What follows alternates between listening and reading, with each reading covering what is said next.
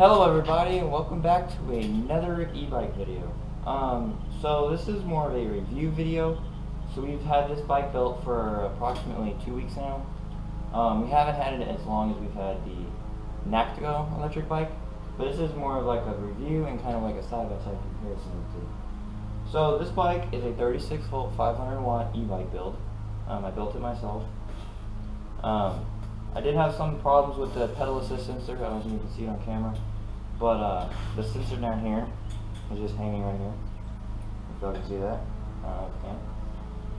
so due to the fact of the way that the pedals work on this bike, since it's a cruiser, we couldn't put the pedal assist sensor on just because of the way the ring fits onto those pedals. It moves with it instead of like a mountain bike where the ring that holds in the pedals, it doesn't move with it. So I don't know if you'll understand that, but I'll definitely have that explained in another video when I'm doing another e-bike build.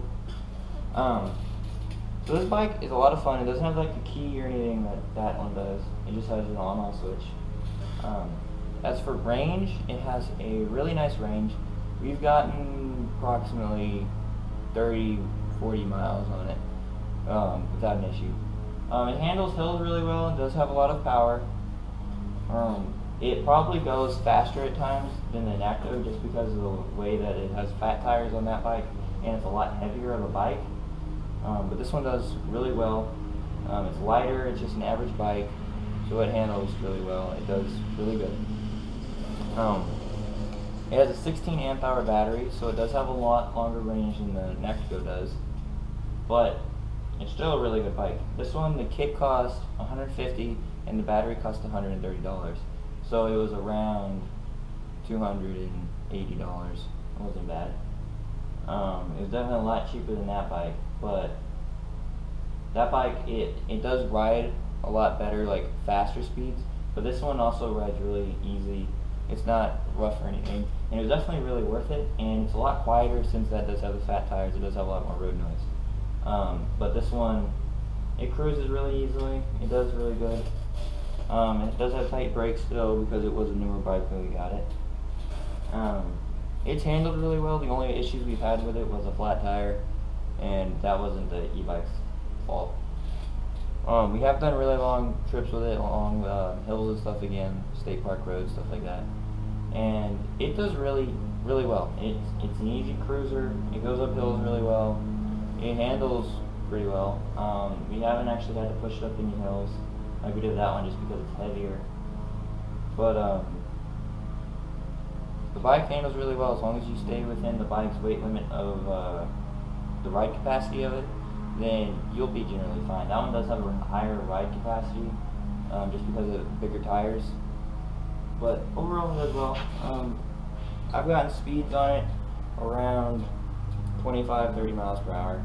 It doesn't have any speed caps or anything like that one does, but we overrode the speed caps on that one in the computer. So this charger that we do have for it is a 2 amp charger. It is pretty slow just because of the 16 amp hour battery. It does take forever if you completely kill the battery, but so far we actually haven't like completely drained the battery all the way from after a charge. When we got it in, we did completely drain it, and it struggled towards the end, but it wasn't too bad.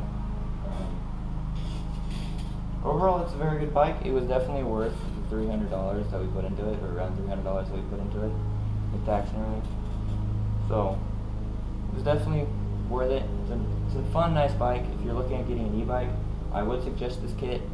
We'll leave the kits in the description like I did the build video. If you want to see the build video, go check that out. I'll have it at the end screen and the end of this video. And yeah, overall it was really good.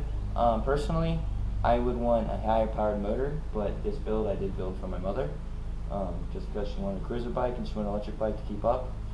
And so yeah, we built this bike for her. So this is kind of her build, but I built it, if that makes sense. The gas bike is definitely a lot faster if you're looking for speed, but this does again have more torque than the gas bike just because the gas bike has a smaller motor. But overall it handles really well and it's really easy handling, so it's pretty good. Go check that video out of the build. Again, it'll be at the end. But yeah, pretty good bike. I would suggest getting it. And I'll see y'all in the next video. If you want to help out the channel, please hit that subscribe button, like, and I hope y'all enjoyed. See you later.